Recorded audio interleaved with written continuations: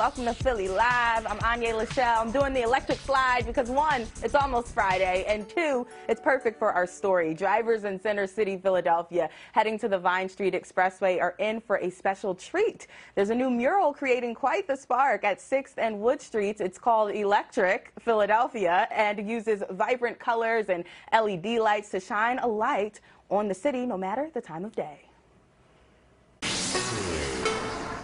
I wanted to have a mural that has a daytime feeling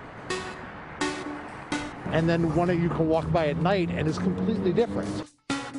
Located at the I-676 underpass between 6th and Wood Streets, Electric Philadelphia is the newest mural to illuminate the city. Instead of sitting under an underpass, they're looking under this beautiful art that Philadelphia can provide.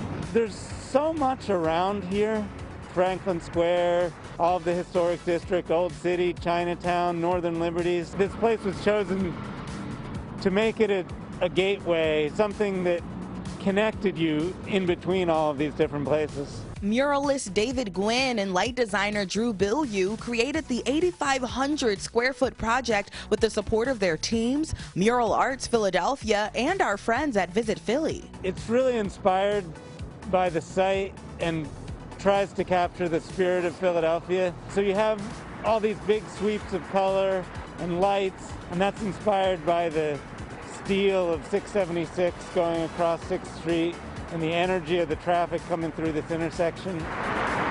And the creation was a beautiful partnership between David and Drew, who worked together on the 2016 Electric Street mural in South Philly.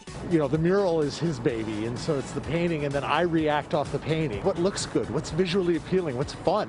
And to make this has people come by to smile. The mural was set to be unveiled in the summer of 2019, but faced major setbacks, including the pandemic. For me, it was about getting materials, in that some of our vendors and such, because they had shut down for so long, didn't have the materials we needed in time. When people come, whether they're driving by or walking by, what do you hope that they experience when they see this mural? I just hope they tap into like the energy of Philadelphia right now.